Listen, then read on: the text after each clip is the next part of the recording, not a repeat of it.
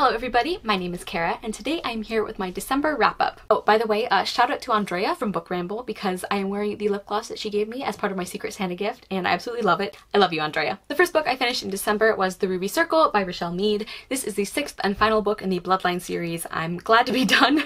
I really enjoyed most of the series, but this one was unfortunately really disappointing for me. Basically, I feel like the plot of this one just really it meandered quite a bit. A lot of the things that the main characters ended up doing sort of felt like they didn't matter in the end, and I had some real issues with the characterization. Like Adrian and Sydney, I just didn't even care about seeing them together anymore, which was a real bummer because I did really enjoy their interactions in previous books. And I'm gonna get into spoilers here because there's really no way to talk about one of my main issues without spoiling things, so I will put a timestamp down below for if you want to skip the spoilers, but here's my big problem. One of the characters in this book literally only existed to get pregnant and die so that she could leave her child to Sydney and Adrian so they could play like parents. And I hate that. It was so frustrating because it was very obvious to me that that was the only reason that character existed in the book. So overall, I really didn't like this book. I am glad I finished the series and I didn't actually hate the epilogue as much as I was expecting to, but I don't know, I had quite a few issues with it. I still highly recommend the Bloodline series, but The Ruby Circle I ended up giving 2.5 stars to. Next, I finished Mistaking Her Character by Maria Grace, and unfortunately this was another disappointment. This is a Pride and Prejudice sort of reimagining or retelling in that quite a few circumstances of the original novel are different. So Mr. Bennet is actually a doctor and he is on, he's basically Lady Catherine de Bourgh's private physician. Like he lives on their grounds and with his whole family and everything. So all of the Bennets have grown up very differently because of that situation. And that aspect I thought was really interesting and pretty well done. It was fascinating to see how those circumstances changed the way Lizzie grew up and changed her personality and how she interacted with people. I actually thought that was pretty believable for the most part, even though she's extremely different from Lizzie Bennet in the original novel. I think that it made sense for the most part. At the beginning, I was really enjoying this. I liked the writing, I liked the way the setting was done, and then things just started going downhill. I could not stand the Mr. Darcy character. I hated him. And I say Mr. Darcy character, even though like he was Mr. Darcy, like that was his name, and supposedly that's who he was, but he was completely unrecognizable from the original novel. And that didn't really make sense because his circumstances were basically the same as in the original story. So I think this would have been much better if she had just dropped the Pride and Prejudice outline altogether and just done like an original story, because otherwise like this basically read like a completely separate story with characters that just happen to have the same name. Every time Darcy and Elizabeth were together, I was like rolling my eyes and cringing so hard. Like all of their dialogue was so cheesy and so bad, and I just like, I hated seeing them interact. Like I dreaded their scenes together, and that is not something you want between Mr. Darcy and Elizabeth Bennet. Like that's not what you want from any romantic relationship, really. And I just like found this so frustrating. And also like Elizabeth's character, like I liked her at the beginning, but she started to become like inhumanly perfect and gifted and wonderful, and it was just like way beyond the normal like, oh, this main character is just like a little too good at everything. It was like, is there anything in the world that Elizabeth was not born knowing how to do? I don't think so. And it got to the point, like this was so ridiculous, she would talk to characters, like even people she really didn't know well, and it was like she was freaking Sherlock Holmes. She was like, oh, well, I see by the way your coat is buttoned that you just went in to talk to so-and-so and she gave you a drink. And it's like, what? Like, how do you know this? Like, it was just like, it was absurd, really, and that really got to me because she did it all the time. And even the writing, I liked it less and less as we went on because so much of it was spent in the cheesiest, most like cringe-inducing lines between the love interests. And yeah, I really didn't like this. I ended up giving it 2 stars. I might still continue the series because the later books are about Lydia and Mary Bennet, which are 2 stories I'm really more interested in. I think that maybe I was just too close to the original characters in this one. Next, I finished The Ugly Goddess by Elsa Marston, and this was a childhood favorite of mine. This is an ancient Egypt historical fiction novel, and we follow 3 main characters. One of them is Princess Meret. She is the Egyptian princess, and she's being sent to have this ceremonial marriage to the god Amun to like bring peace and prosperity to Egypt. And this is an honor, but she doesn't want to go because she wants to actually do something different with her life. And then Hector, we follow him too, and he is a Greek officer. And this is when the Greeks are sort of occupying Egypt, or like they're mercenaries, but like the Egyptians don't really trust them for being there, but they rely on them for protection a lot of times. And then we're also following Bata, who is a lowly servant, and he actually is one of the people who helps transport or care for the statue of the goddess Taweret, who is the ugly goddess of the title. And it's about him bringing this statue to Meret, and him and Hector actually end up working together to bring the statue to her, although Hector doesn't really care about that so much.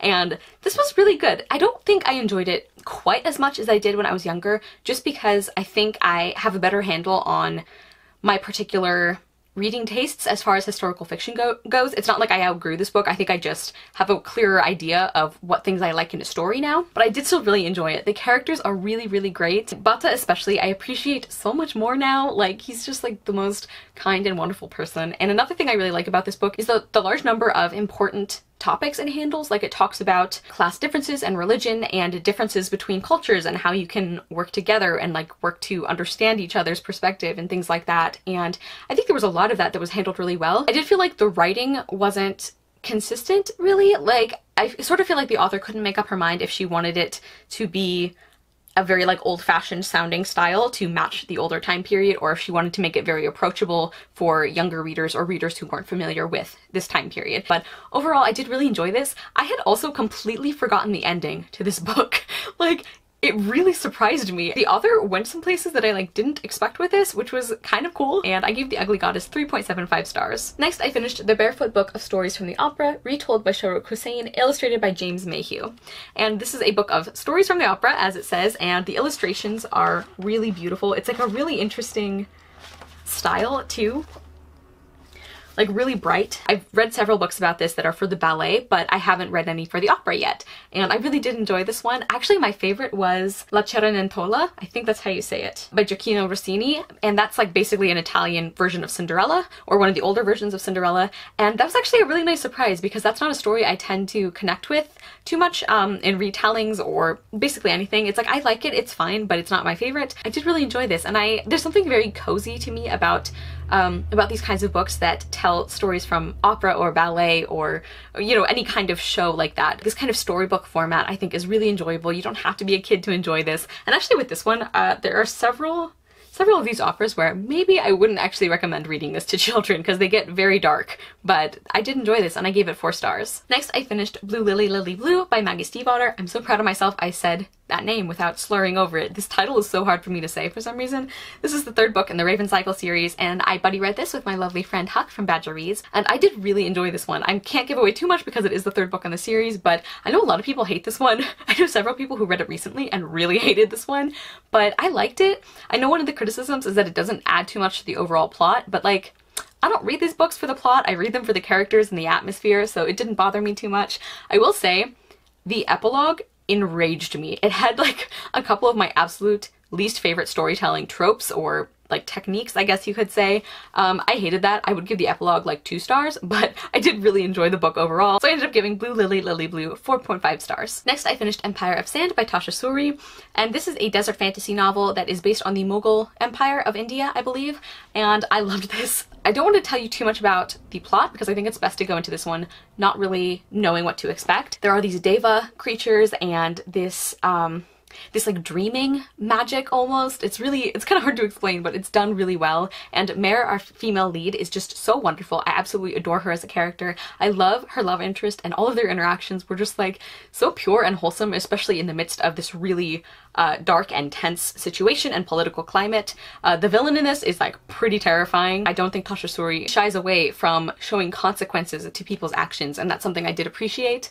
But this is just like fantastic. Like, the world building was brilliant. I can see some people feeling like maybe this was a little too slow in places, but I still really enjoyed it. I mean, I tend to like slow burn fantasy anyway, but I think that especially in this case, it was done so well because you still felt like things were happening, and I gave Empire of Sand 5 out of 5 stars. Next, I finished Ghost Talkers by Mary Robinette Kowal. This is a sort of historical fiction paranormal book, and it's set during World War I, and there's something called the Spirit Corps, and it's basically a team of mediums, and their job is to kind of collect or draw the souls of fallen soldiers for the Allied powers and to get information from them that they saw right before their death. The Germans don't know that they have this ability, but part of the conflict is that the Allies are worried that the other side will find out about this this sort of ace up their sleeve. And I absolutely loved the concept of this book. I think one of my favorite things about it was how believable the world felt and the integration of this spirit core into the war effort and into the culture and the world of this book. How would this change our perception of the military? Like, how would this change the way we use battle strategy? But unfortunately, the places where this book fell short for me were the characters. Ginger, our main character, like, she was fine. She was likable enough, I guess, but like, she really didn't leave an impression on me. And her love interest, her fiance, I really did not care about him at all. Again, there's nothing that made me particularly dislike him, but I was just painfully neutral about the whole situation.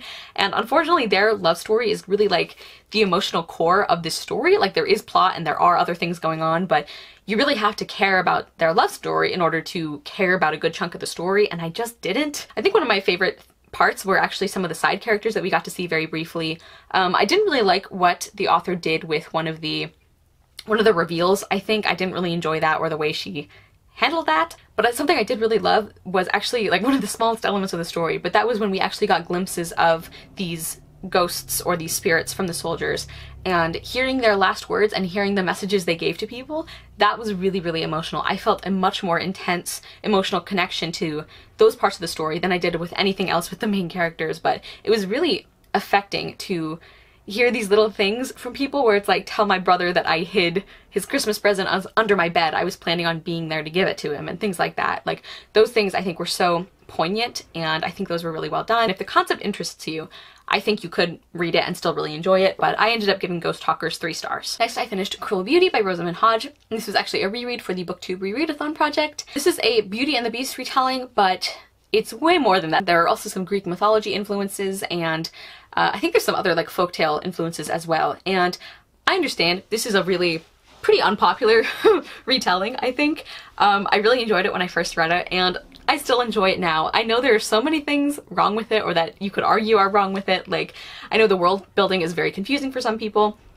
I totally get that the main character, Nyx, is like really frustrating at times. Like, there are a lot of things about this where it shouldn't have worked for me, but I just enjoyed it anyway. And actually, as I was reading it, I was kind of disappointed because I remember loving the romantic relationship so much more than I did the first time. And I was, so like, that was a big thing that I was kind of disappointed in. I was like, am I not going to enjoy this as much as I did? But the ending, which I know a lot of people hate, and I actually really enjoyed the first time I read it, I got to the ending and I think I love it even more than I did the first time. So that actually bumped my rating up. So I still ended up giving Cruel Beauty 4 stars, and I understand it's not for everyone. I do still like Crimson Bound better than this one, but I really enjoyed it.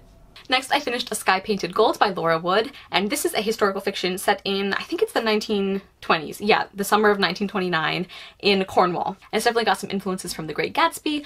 There are even quotations from that book that are kind of used to separate sections of this novel. But I think the thing that this book reminded me of even more than The Great Gatsby was I Capture the Castle by Dodie Smith, because there's that feeling of growing up and childhood into adulthood. The style felt a little similar to the writing style, and the sister relationships reminded me of that. And the whole plot gets kicked off where when these wealthy people move into their house, like this very palatial estate next door to our main character Lou, that's kind of what sets everything in motion. So that feels very I Capture the Castle. And I ended up absolutely adoring this book. I was hoping to enjoy it, obviously, but I was blown away by how much I loved this and how much it got under my skin. Like, there were so many really beautiful friendships and relationships and like family bonds and everything. And actually, like, this is one of the only times I remember I really, really didn't like the main love interest when we first met them, and I did not think that it was going to work out for me, but by the end of it I absolutely loved him with like my whole heart. And yeah, this ended up just being so wonderful. And another thing I like is that it doesn't sugarcoat stuff. Like, this is a very cozy feeling book, but it also covers some things like drug abuse and alcohol abuse and sexism and racism of the time period. Like, there's a lot that it tackles, I think, in like kind of understated ways, but it just, oh, I just loved this one. So I ended up giving A Sky Painted Gold 5 stars. Next, I finally finished a book that has been hanging over my head since the end of October when I started it, and that was A Mad Wicked Folly by Sharon Biggs Waller. This is a historical fiction type romance, and we follow a young girl, what's her name? I can't even remember. Victoria Darling, of course it is. She's a painter, and she wants to do that professionally. She wants to like go to the Academy of Art or something in England, but because of the scandal when she posed nude in France at her painter studio or whatever, she gets sent back home in disgrace and her parents take away all her drawing and painting things, and so she's trying to get into the school. And then she comes across a very handsome policeman or constable, and he becomes her muse and she wants to paint him. And there's also this like suffrage subplot as well. She starts getting involved in the Votes for Women movement in England. I had so many problems with this book. I don't even know where to start. First of all, Victoria Darling herself, the main character, was awful. I hated her. She hated all other women who like did not do things the exact same way she did. It was very much like a not like other girls, and feminine things are stupid, and if you like to wear a dress, then you must have like 3 brain cells to rub together. She was such a snob, but she like didn't realize she was a snob. And even though we kind of get some character development where she starts realizing that she's been like looking down on people who don't have as much money than her or who are different from her, it's not enough. Like she makes barely any progress, and we're supposed to feel like, oh, she's a feminist now. Like, no, she's not. There was just no spark for me. I know a lot of people really enjoyed the romance, but like, for me personally, if the main character meets a love interest for like the 2nd time and she's already feeling butterflies every time she talks to him or looks at his face or whatever, like I'm not gonna be interested. There's no conflict there. There was no like development of their relationship. And even setting aside the fact that I think their relationship started too fast, just their interactions were like not enjoyable at all. Like, something that really bothered me, I don't know if this would bother other people, but she's afraid of closed spaces. She has claustrophobia and she's terrified of going on the underground. So he forces her to go. And like he does take her with him, and like he does check in with her that she's doing okay and everything. And of course she ends up like totally not minding and everything is okay, and like then she's like a pro and she can take the underground whenever she wants.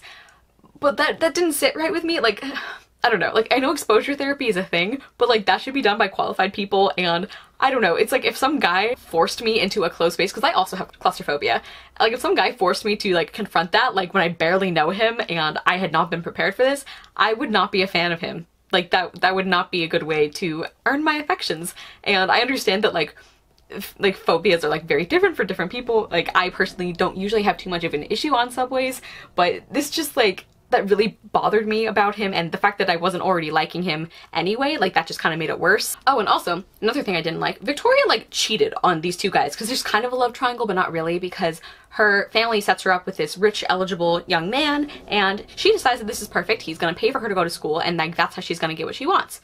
And she meets him and they actually like get along okay. Like he does some like shady things too that sort of get fixed later, so I'm not saying he's like a great person and she should have ended up with him, but like the constant cheating on both of these dudes, I just like didn't understand it. Like she was the most indecisive person. And so the only things I did actually like were they reference John Williams Waterhouse is one of her favorite paintings, and I actually did a whole video on him and like wrecking books based on his paintings, and I do really like his work, so that was kind of cool. Another little thing I did like about this book was like the little glimpses of life in this time period, and I do think the author did her research, like how calling cards worked and how ladies' maids actually helped women get dressed and things like that. But then sometimes it seemed like she didn't know anything about the time period, because like Vicky runs around by herself all day and literally no one notices. Like her parents are supposed to be so strict and like punishing her, and like nobody notices that she just sneaks out her window and things. It was ridiculous. I didn't like this at all. I gave it 2 stars because there were very few redeeming factors, but I don't recommend it. I seem to be in the minority though. This has amazing reviews on Goodreads, so feel free to ignore everything I just said. Next, I finished The Enchanted Sonata by Heather Dixon Walwork, and this is actually a gift from my wonderful friend Kevin over at Storyglyph, so thank you so much, Kevin. And I was so excited to get this one because I started reading it, I think, Christmas Eve or maybe the day before, and I finished it Christmas Day. This was just such a wonderful book to read around Christmas time, and it is kind of a Nutcracker retelling, but there's also quite a bit about the Pied Piper, and we follow our main character Clara, and she sort of gets transported to this magical world, and I really loved how music was used as magic almost. Like I loved those descriptions, and I absolutely loved some of the characters. And I mentioned recently in a video how much I love side character relationships, and there's one in here that just like fills my heart with so much joy and warmth and love, and it's just wonderful. Every time they interacted I was like squealing, and I did still really like the main relationship and the main characters. I actually found Clara like really fun and enjoyable and like clever, and I think she also like reacted in pretty believable ways for the most part with all these like wild things that are happening to her. I ended up loving this book. The world building was great. I enjoyed the writing. I just think like this was such a really like lovely story. I don't think you have to read it around Christmas time, but I'm glad that I did because it was just perfect. I also love the really mature way the book discusses like infatuation versus like connection with people and things. So I really liked that. And this book actually got super dark at times because of the like Pied Piper elements. And yeah, and all of the like food described in this book just sounds amazing, and I kind of want to live here now. Yeah, I'd love to vacation here at least. And I gave The Enchanted Sonata 5 out of 5 stars. Next, I finished Dragonspear by Jessica Day George. This is the third and final book in the Dragon Flippers trilogy, and unfortunately this is my least favorite. Basically, one of the dragon characters is kidnapped, and Creel and her friends have to go on an adventure to try and bring them back. And I just really didn't like this. I didn't like the plot, like I didn't like the way the story went or the setting where we spent most of the book. I didn't feel like the characters were as enjoyable either. There was also a part where like they're on an island for a huge chunk of this book, and there were some things that kind of made me uncomfortable about the way the native populations of this island were described, but I think some of that was explained later based on, like, it was actually used as commentary for like the way that some of the characters were treating the population of this island. So I think there was a purpose to that, but that was just, I don't know, that's just something to keep in mind. And I'm glad I finished the trilogy. I did end up giving this book 3 stars because there were some things about the ending I enjoyed, but there were also some things about the ending I really didn't like. So this was kind of a, like, meh, like it was fine. I do still highly recommend the first 2 books, but this one was just not my favorite. And then my last book of 2018 was unfortunately one of my least favorite books of the year, and that was Not the Girls You're Looking For by Amina May Safi. Okay, I was so disappointed. I really, really wanted to love this book. Here's what I thought I was getting when I went into this book, based on the synopsis. I thought this was going to be about a main character, a girl who is really exuberant and outgoing and outspoken, and she gets in trouble, but, you know, she kind of, like, she means well. I thought it was going to be about her realizing that her actions have consequences, and that there is a way to still be true to yourself and to your vivaciousness and your personality without hurting other people through carelessness. And I thought it was going to be about strong family relationships and friendships, and especially female friendships, and I got absolutely none of that with this book. Wow, like nothing about this worked for me, unfortunately. I really didn't like the main character, and I can't even remember her name. Lulu. I really didn't like Lulu. She was just so, she was so needlessly cruel and hateful towards people for caring about her, and sometimes the weird thing was that sometimes she would notice it and she would feel bad, but there was no indication that she actually wanted to change her behavior. It was like she felt bad because she thought she was supposed to, but it wasn't like she actually cared about the person she was talking to, even when it was somebody who we're supposed to believe she had a close relationship with. It just really didn't work. Lulu was just so unlikable, and not like an unlikable, like, complex female character that's gonna put some people off. I mean, she was like just an incredibly bad person, I think. And her friendships, like her friend group, there's like all this friend drama that happens in the novel, and there's so many times where Lulu will, like, they'll try and make up or something, and they'll be like, I missed you so much, and it was like part of my heart wasn't with me, and we're always together, we can't do this ever again. And I'm like, are you kidding me? Like, who are these friends you're talking about? None of you guys like each other. Like, all of these girls fucking hated each other. So, like, how am I supposed to feel any interest in them getting over their differences and making up? It was like, all of these friendships were like so toxic or just plain like bad and like not understandable, and like I just didn't understand why any of these people wanted to be in the same room. And frankly, I think a lot of times they didn't want to be in the same room. So I'm like, why do we care if they end up like back in their friendship group? And also the romance was just so awful and ridiculous, and like it was like the book was split in half and there were 2 male characters that just happened to have the same name. Like, that's how different the portrayal was. It was like the beginning, it was like he was such an asshole, and like Lulu was just not interested in him, and they didn't like each other at all, like whatever. And then the second half of the book, it was like suddenly they're in love, and it was just like so uncomfortable and weird. Like their dialogue was just so cringeworthy and bad, and I just didn't understand what they saw in each other, except that Lulu's apparently super hot, and maybe that, I guess that's what made this guy interested in her. And also it was like one of the most uncomfortable sex scenes I've ever read in a book. It was just really bad. And on top of the unbelievable romance, it was just like, why is this happening? Like, what? And I also really didn't like the writing. It's like metaphors that didn't make sense, and sentence constructions that just didn't work for me. There were a few passages, this is one of the things I did think the book kind of did well, was like there were some passages that were talking about Lulu and how she felt kind of caught between cultures, and even though that's not something I personally identify with, I felt that those passages of the book were really well written, and that was the moment when I really felt myself starting to like connect myself to Lulu and really I felt really invested in her, because these were done with such, like those passages were done with such compassion. And there were a few brief moments where she's spending time with some of her female family members when they're doing like wedding preparation. And I loved those scenes, actually. Like, I really thought those were good, but those were unfortunately very few and far between. And everything else about this book I just really didn't like. And something that really bothered me is, I guess, kind of a spoiler technically, but I think it's important to talk about, is there's this guy who Lulu's interested in for a long time, but she hates him.